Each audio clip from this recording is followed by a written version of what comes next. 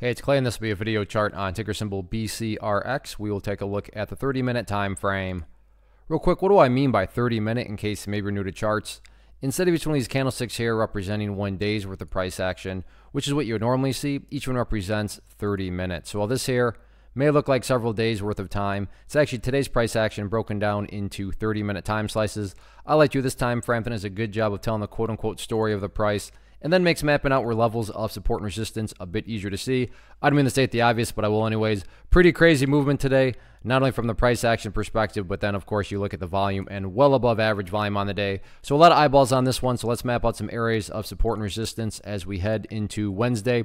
First key level of support that stands out is kind of an area where is the price going to make some progress or not? What do I mean by that? Well, there's no doubt about it. There is a nice little bounce that occurred. To think that at one point during, the low point of the day, the price has gotten all the way down to $3.10. However, it was able to bounce, and get itself back up over the 350-ish area. So while there's still plenty of work to, that needs to be done from a bullish side of things, compared to, like I said, how low it was to, where it eventually went, that is, a nice little bounce. But as far as, does this bounce have any sort of genuine strength behind it? Well, let's just simply see if it can make some progress. And how am I defining quote-unquote progress?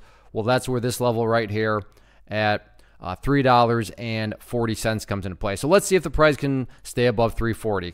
Case in point being, and I'm not saying this is what's going to occur, but if the price were to kind of do something like this and then work its way downwards and then break back down below $3.40, well, at that point in time, that would literally be putting the price right back inside of that range that it just broke out of. And not to insult your intelligence, but price movements that go back to where they were, not exactly a sign of true strength. Whereas if the price were to just kind of hover along that area, so I'm not saying there's anything wrong with pulling back. I mean, no price can go straight up. But if it were to pull back, behave like that, and then begin to work its way back upwards, well, in that situation, what would you have? You'd have a set of lows right there. You'd have those lows down there. If you envision each of those as stair steps, well, there you go. Now you have stair steps progressing in the upwards direction.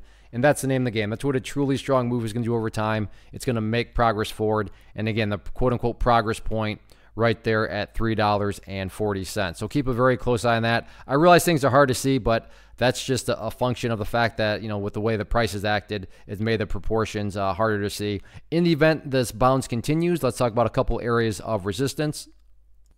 In terms of where the sellers are at, if there is going to be any sort of bigger upwards momentum that occurs, it's all about that $4 mark. A couple times this morning, price tried to get up through there, just couldn't quite do it. So that'll definitely be public enemy number one going forward. But again, to give credit where credit's due, the price has put together itself a nice little bounce this afternoon. So we'll see if the bulls can build upon that momentum or not.